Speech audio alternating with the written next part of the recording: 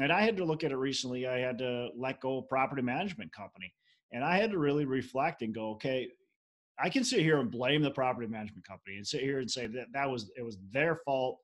They did things wrong, and that's why the property. But ultimately, it's my fault. It falls on my shoulders. I am the leader. I'm the asset manager. I am, the main owner. Or sorry, I shouldn't say main owner, but the general partner of this property, and it falls on me. So, what were the decisions I made that led to the failure of the property management company? It is a common saying amongst real estate investors that you make money when you buy, not when you sell.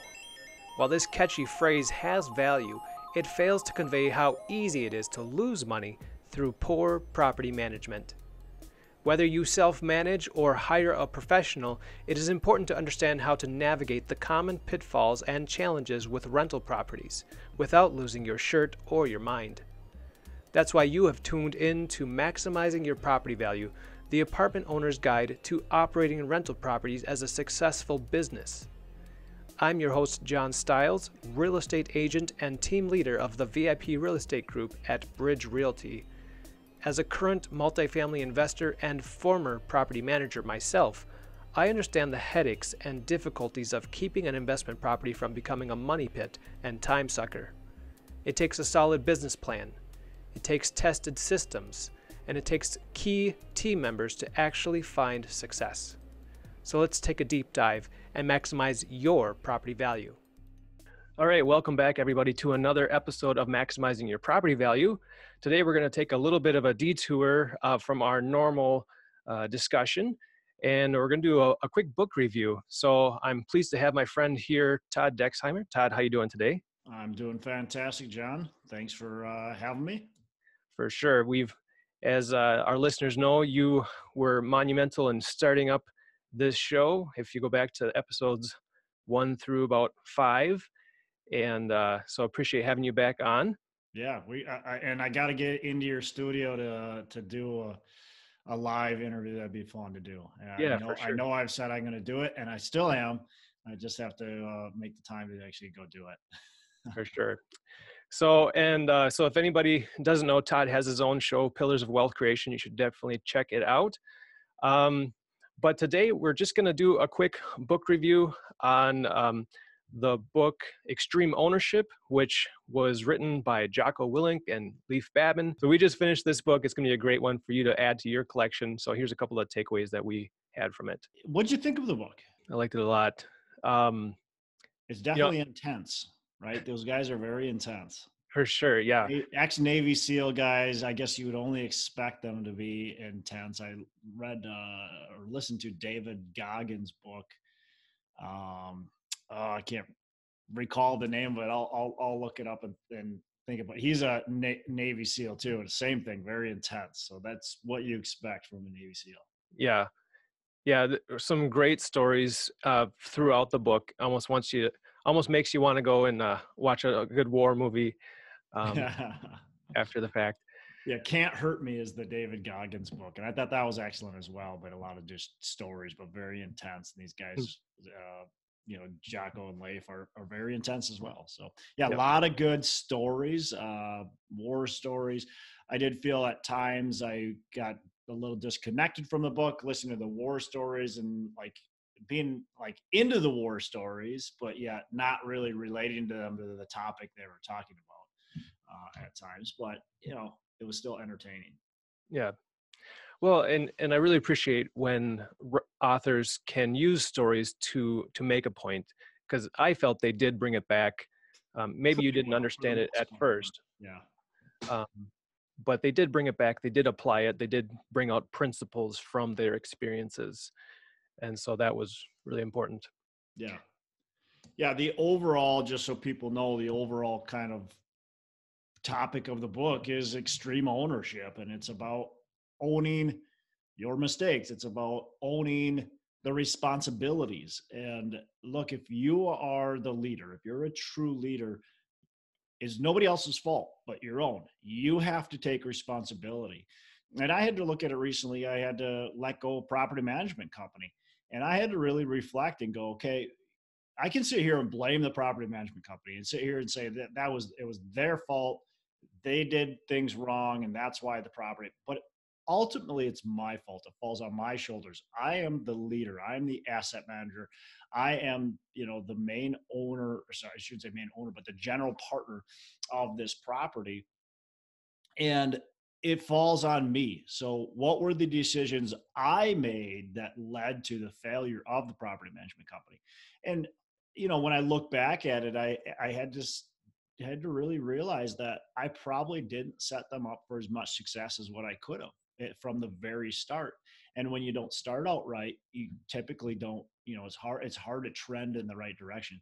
So I didn't have a lot of the checks and balances in place. I don't think I portrayed my vision to them as well as I needed. I don't think it really pressed upon them of the importance of getting some of these renovations done early and often.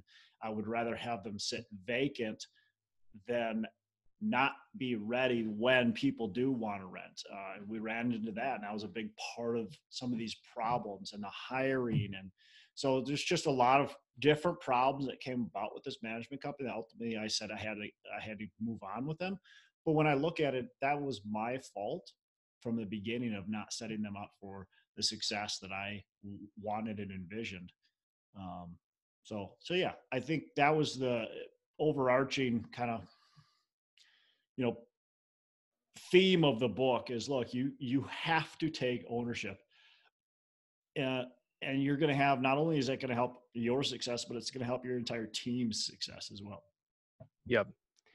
And I think it just really goes against what our natural inclination is. Our natural tendency is to blame everyone and everything around us. And what was really kind of eye-opening for me in this book is that it's not just people who are maybe underneath you that you're in charge of, but it's also people to the side of you. It's also people above you. And whatever the situation is, you need to make sure that your colleagues understand the situation, the way best to work together. Your boss, if you're self-employed, maybe you don't have a boss, but there's for me, for example, I'm a real estate agent, but I'm part of a brokerage. So there might be some things that I might not like about the broker, what he's doing, but I can't just sit here and think, well, if they would only do things differently, then I would be successful. Well, maybe I need to communicate this stuff with the broker, and you have to give feedback up and down the chain of command. So yeah, and ultimately, if you're a business owner, you do have a boss. It's called your clients, right? Sure. And Yep. if you're not making money, well, then you got to decide what you got to take ownership. You got to decide what you're doing wrong. Is it your marketing, or maybe it's how you're reacting and acting with your clients? I mean, somehow it's because your boss is not, either doesn't know who you are, or doesn't like who you are, or doesn't hear from you enough, or whatever it is. But ultimately, it's your own responsibility to figure that out, whether you're working for a company or whether you are the head of the company. Yep, for sure.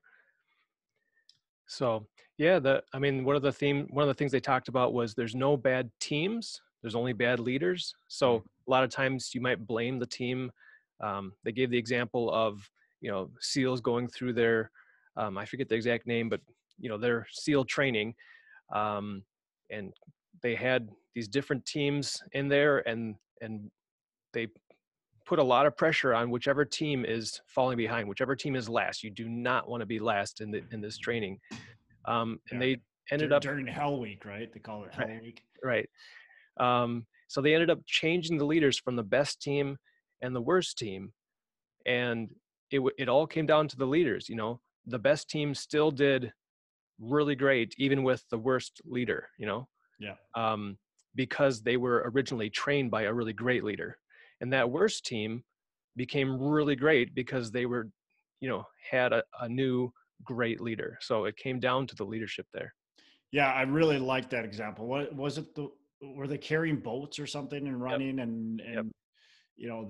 The team that was always coming in last place and had this leader that was just badgering them and wasn't doing a good job leading.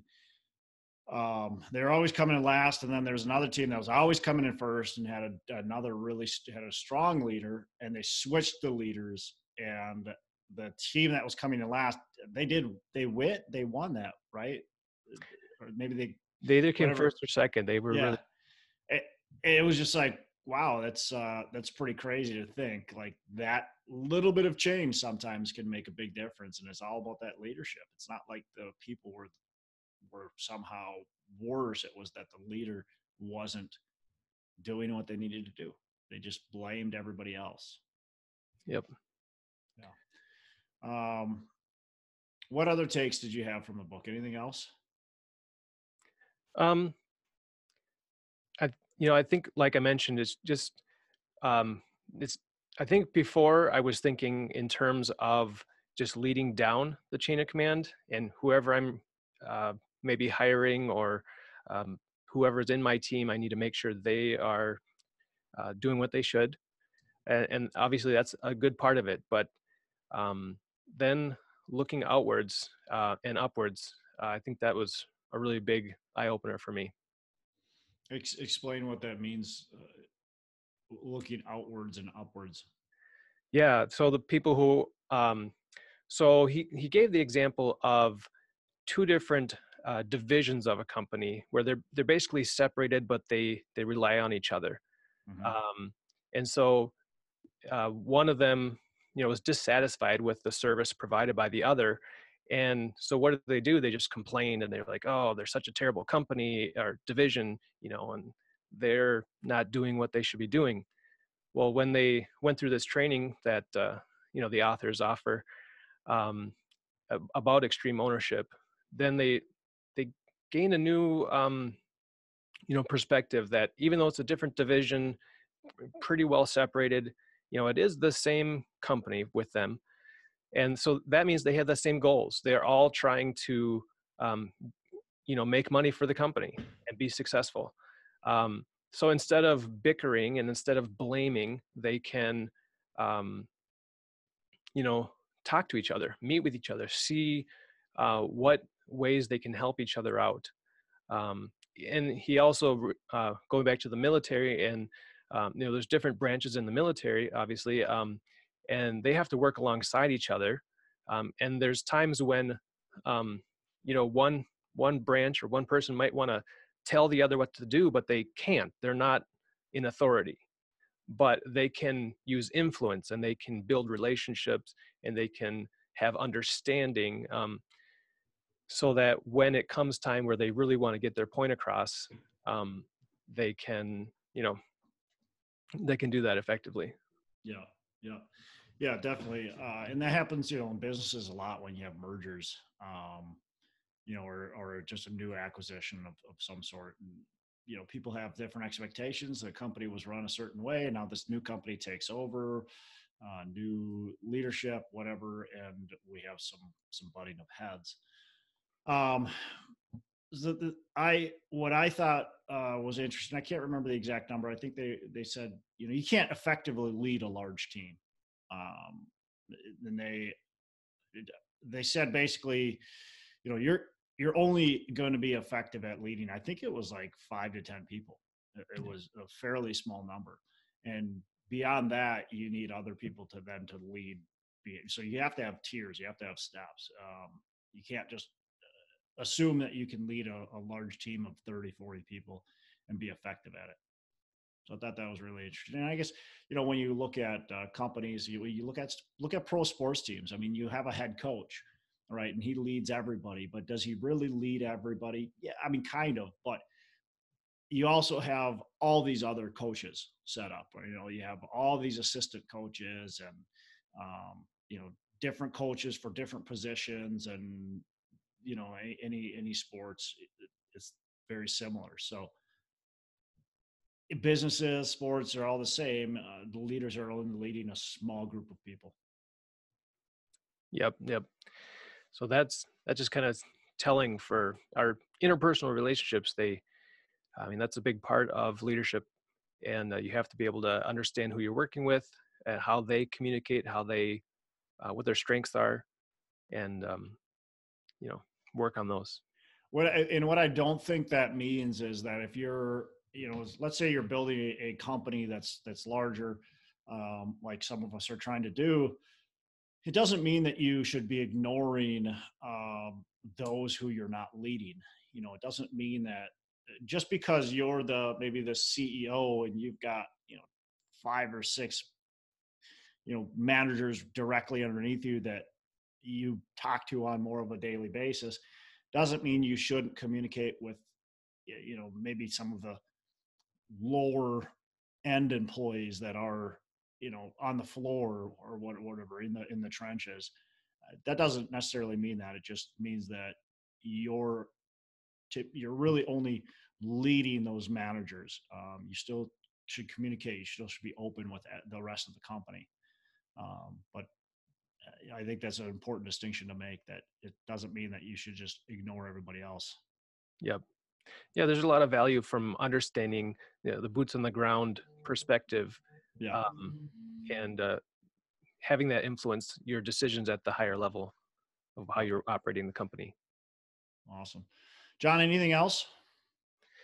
No, I mean, I guess I would just say this definitely stays on the list of books that I want to keep and revisit. Definitely you can get something in from it each time you go through it. And then it's good to just be reminded and, stay in tune with this idea. Yeah. A lot of, fairly simple book as far as just like the overarching, taking extreme ownership in leadership, but a lot of good, valuable points along the way, and a lot of good stories that kind of lead you into understanding what they're talking about. Plus exciting stories if you do like that kind of, war type stories. They talk a lot about their time over in, overseas, the Middle East. So a lot of exciting stories there, and holy cow, man, it is just crazy to hear some of that stuff that happened, and just hard to believe. Obviously you kind of know it, you kind of hear it, but we're so insulated here, especially us in like Minnesota, where we're nowhere near any real threats. You're just kind of insulated. So yeah, for sure. Cool. Well, John, appreciate it. You have a fantastic rest of the day. Happy New Year's to you. Best of luck in 2020. We'll be catching up. Talk to you soon. All right. You too. The opinions shared on this show are for informational purposes only and should not be taken as a solicitation for representation or investment in any specific offering. Please consult with your financial, legal, tax, and real estate advisor before making any investment decisions. John Stiles is a licensed Minnesota real estate agent with Bridge Realty. Thanks for tuning in to Maximizing Your Property Value, the apartment owner's guide to operating rental properties as a successful business. If you're considering scaling up, downsizing, or right-sizing your real estate investment portfolio, it's important to know how to determine your property's value in today's market. That's why I've put together a free ebook for you called How to Calculate Your Investment Property's Value. To get your copy, go to www.realestatestyles.com/value. Now, if you found any value in today's show, be sure to subscribe to our email newsletter, YouTube channel, and podcast through your favorite podcast player. All the links are in the show notes. And would you do me a big favor? Help me get the word out about this show by sharing with your friends on Facebook and LinkedIn. And lastly, we appreciate your 5-star rating on iTunes. I really appreciate you and wish you the best in your real estate investing career. Signing off, I'm John Stiles with Bridge Realty. Make it a great day.